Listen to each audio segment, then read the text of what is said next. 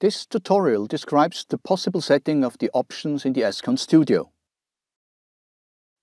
Open the Options dialog in the File menu. As a first setting, the behavior upon startup of the ESCON Studio can be defined. In the firmware registration, the path to the directory can be set where the different ESCON firmware versions are located. Registration is necessary for the configuration of the EPOS Studio. In the lower part, the available firmware versions are listed. Controller. As a default setting, the ESCON Studio scans automatically for connected controllers. Virtual controller.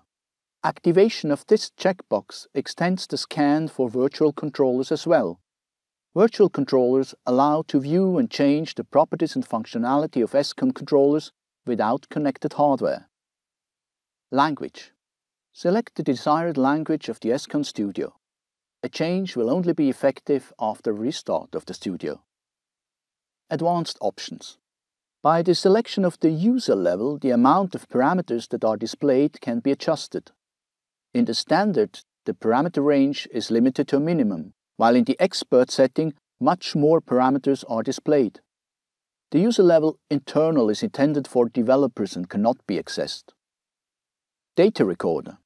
The activation of the checkbox Black Background changes the background color of the data recorder tool. Default options. The button Restore Default Options resets all settings in the ESCON Studio. This has no influence on the parameter settings of the controller. That's it in short.